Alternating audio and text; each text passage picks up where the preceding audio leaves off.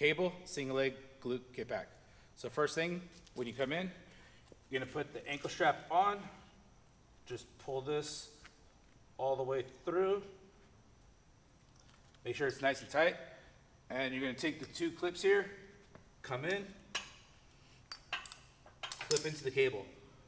Once you're ready, you can just put your hands here for stability. Take a step back, lean in, make sure the weight is lifted. Once you're ready to do the kickback, you're gonna focus on squeezing with your glute, control it, bring it back in. Focus, squeeze with your glute, control it, bring it back in. Complete on one side and repeat on the other.